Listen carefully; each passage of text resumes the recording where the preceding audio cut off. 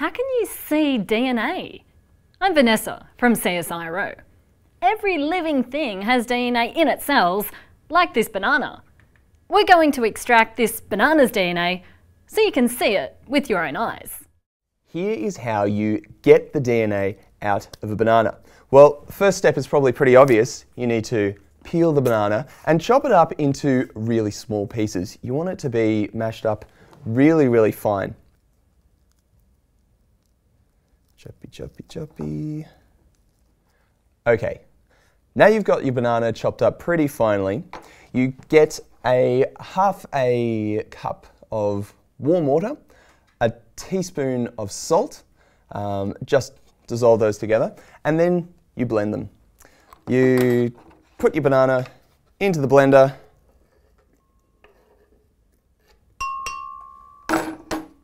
tip in the salt water, which prompts the obvious question, will it blend? Let's see.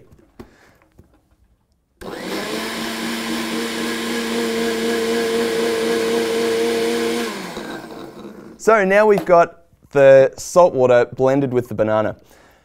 And we're going to put that back into our beaker. You can use a cup at home, of course, if you don't have this scientific apparatus. And next, we're going to add about a teaspoon of detergent. Now, the point of this is that every cell of the banana has DNA inside, but it's wrapped up in this bubble called a plasma membrane. Detergent breaks down the fat molecules that make up that plasma membrane. So you need to stir this for about 5 minutes or so.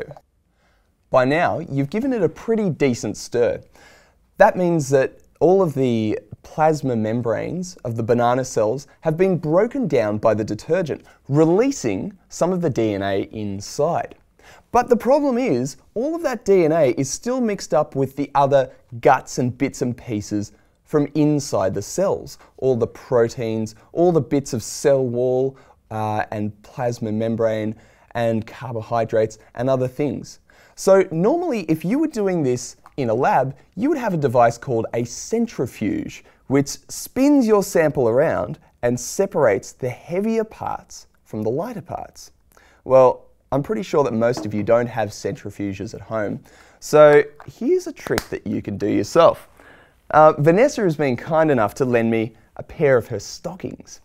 And what you can do with a pair of stockings is you can put your sample in the bottom of the leg, maybe in the other leg as well for safety, and you can do a home centrifuge job just like this. So give it a spin for maybe half a minute. All right, so that was a pretty good spin. My arm's just about to fall off, but I think that may have been worth it, because if we take a look in there, let's see what kind of separation we got. So get that out, and that's not bad. So we've managed to separate a lot of the denser components of the cell, which have kind of gathered down the bottom there. And the less dense parts of the cell, including our DNA, are floating around sort of in the middle here. So the next thing we can do to separate it out a little bit further is we can just use a strainer and pour that into another container. So as we pour that through, we're getting rid of some of the larger chunks of banana that might have made it through, and some of that froth from the detergent, which will get in the way of the next step. So the DNA is dissolved in our solution now, but we want to precipitate it out so that we can make it visible. Now, when you add the alcohol, you've got to be really careful not to just splosh it in all at once.